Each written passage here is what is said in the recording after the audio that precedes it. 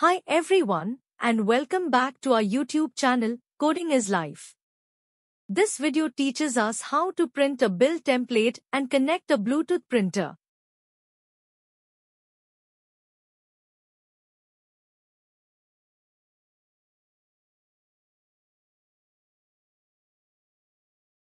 Add the Flutter_Bluetooth_printer dependency in your project. In your screen page, create two variables. One is the address string, and the second is the receipt controller. Then in your app bar, create one button. When the button is clicked, we ask to select a printer from the list and then save the address into the address variable. Use the widget to create a layout for the printer to print the proper layout inside the receipt widget. We use all widgets to create a layout. Create a print button. When the button is clicked, we first check if any address is available in the address variable. If not, then ask to select.